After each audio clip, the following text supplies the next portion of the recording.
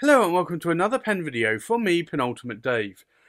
So here I have another inks comparison video, and this is my favourite Turquoise inks comparison number 2. So I think with that, let's swap up some of these inks. So I get a lot of questions on how I do these ink videos, so I decided I would add this to the front of each of the ink videos.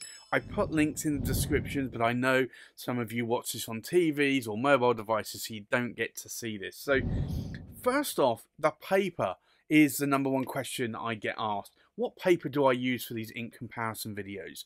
So this is the original Tomoe River. This is 52 GSM, and it is the white, not the cream, the white.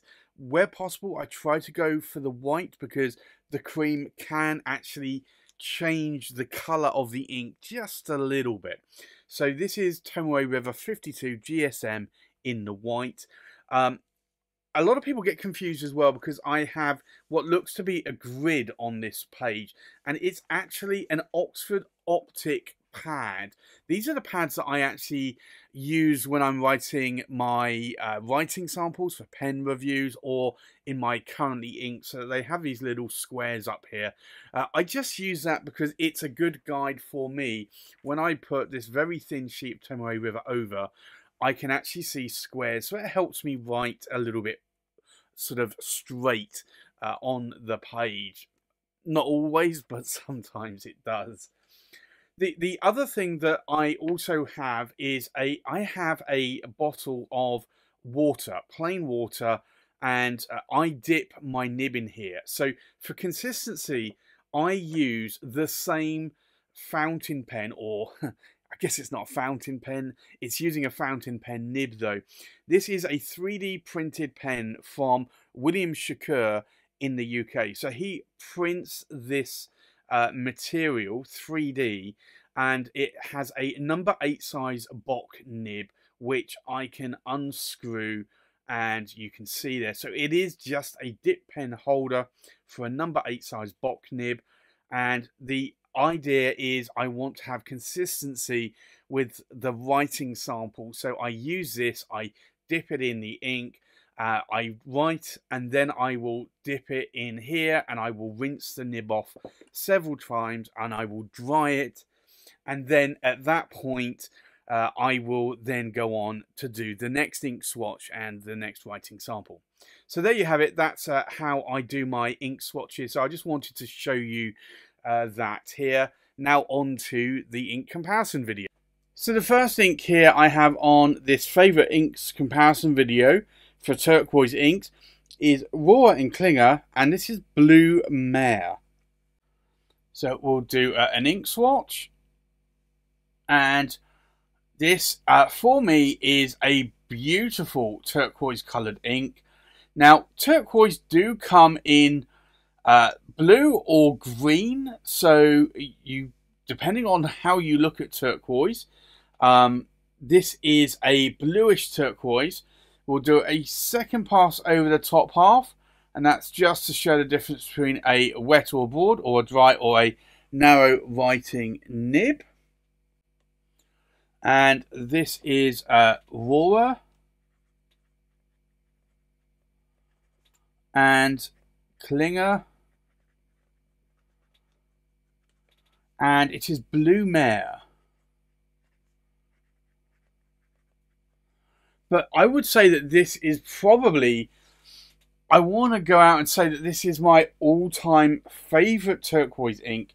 It's a really nice light blue, sort of cerulean blue ink, and it's just an ink that I do like a lot. The next ink here is Venvstas, and it's Aqua di Spargi.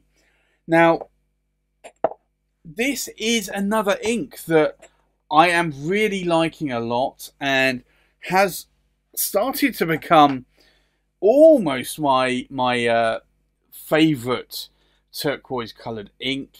I have a few of these. I have Lamy turquoise, I have Visconti turquoise, Rohrer and Klingner Blue Mare, and now this one. So let's do an ink swatch here. And you can see again, this is a very nice light blue turquoisey colour. It gets a little bit drier towards the bottom, and we'll do a double pass on the top half here, just to show the difference between a wet or a broad or a dry or a narrow writing nib. And this is Venvstas.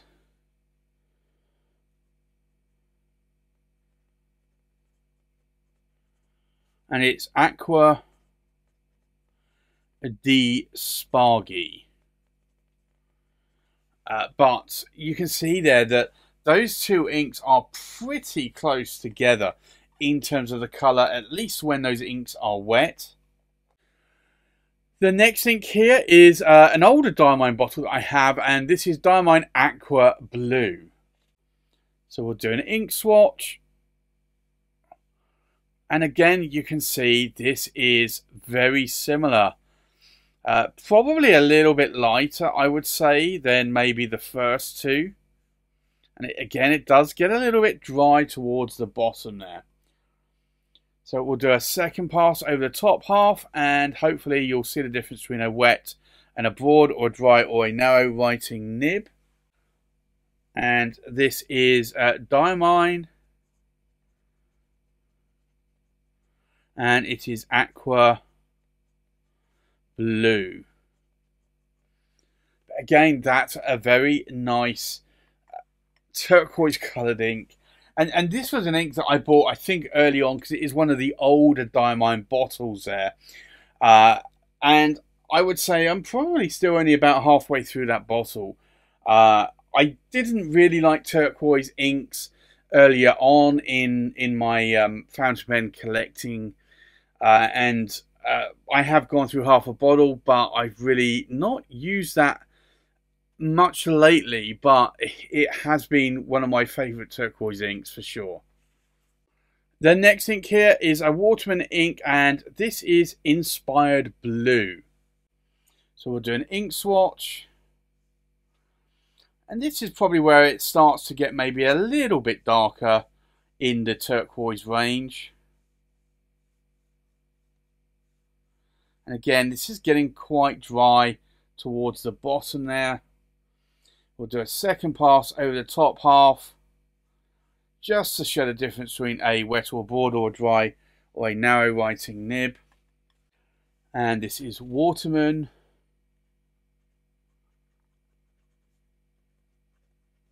And it's Inspired Blue. But again, that's actually quite a nice blue. Maybe a little bit darker than the previous ones. The next ink here is a Pelikan Edelstein ink, and it's Aqua Marine. Now this is where it starts to blur a little bit in terms of the colour or hue. So this is an aquamarine, is a little bit sort of a cross between a turquoise and a marine. So it's a little bit in the middle. So you're going to see a little bit more of a green here.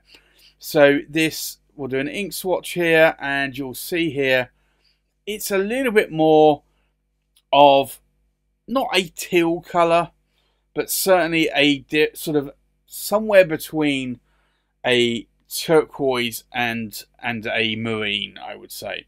So we'll do a second pass over the top half, just to show the difference between a wet or broad or dry or a narrow writing nib. And I know that some of you will say that is not a turquoise coloured ink, but it's actually surprising. Some people will see this as a turquoise, so I wanted to add these in just so that they're there. So this is Pelikan,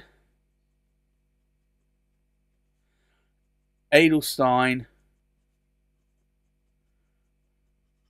and it is Aqua Marine. But as you can see there, though, it is more on the green side of things. And then the last ink here is Diamine Aqua Lagoon. We'll do an ink swatch. And you can see here the difference between the Aqua Lagoon and the Aqua Marine. So there's a little bit of a more of a difference. This is more of a bluish turquoise, whereas the Aquaman is more of a greenish turquoise. We'll do a second pass over the top half just to show the difference between a wet or a broad or a dry or a narrow writing nib. And this is Diamine, Aqua, Lagoon. And I have seen a lot of retailer sites actually listing Pelikan, Edelstein, Aquamarine as a turquoise coloured ink as well. I think let's now take a look at these inks now that they have dried.